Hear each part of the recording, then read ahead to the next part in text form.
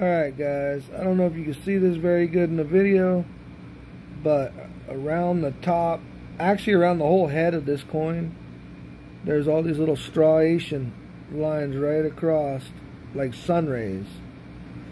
Supposedly it happens on the P, and I've found it now on the Denver. It also goes into the back as well. It's down by the, almost looks like scratches, but it's behind the image. It does not go onto the face of the coin, as you see. It just is behind the head, like it was struck super hard. And the coin is not bent by any means, as you can see.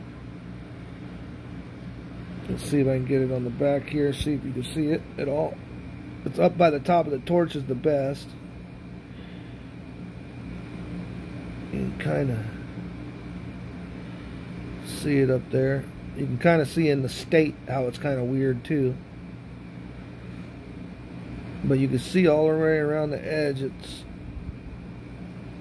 got that mark. I'm going to take some still pictures now and show you those, see if I can get better ones.